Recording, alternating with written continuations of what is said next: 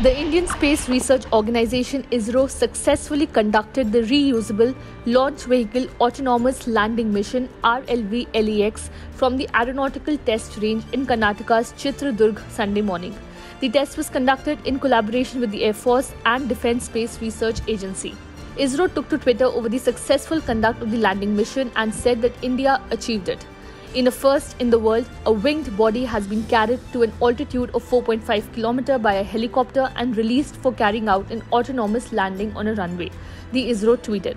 According to a statement by the space agency, the reusable launch vehicle took off at 7:10 am with the Chinook helicopter of the Indian Air Force as an underslung load and flew to a height of 4.5 km. The statement said RLV performed approach and landing maneuvers using the integrated navigation, guidance and control system and completed an autonomous landing on the ATR airstrip at 7:40 am.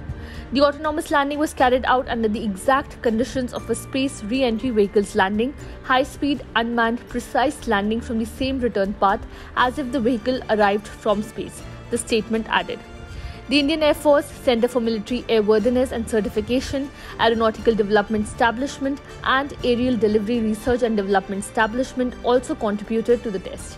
The space agency said that RLV-LEX demanded several state-of-the-art technologies including accurate navigation hardware and software, pseudolight system, K-band, radar altimeter, nav-IC receiver, indigenous landing gear, aerofoil honeycomb fins and brake parachute system. According to ISRO, RLV is essentially a space plan with a low lift-to-drag ratio requiring an approach at high glide angles that necessitated a landing at high velocities of 350 km per hour. LEX utilized several indigenous systems. Localized navigation systems based on pseudolight systems, instrumentation and sensor systems, etc. were developed by ISRO.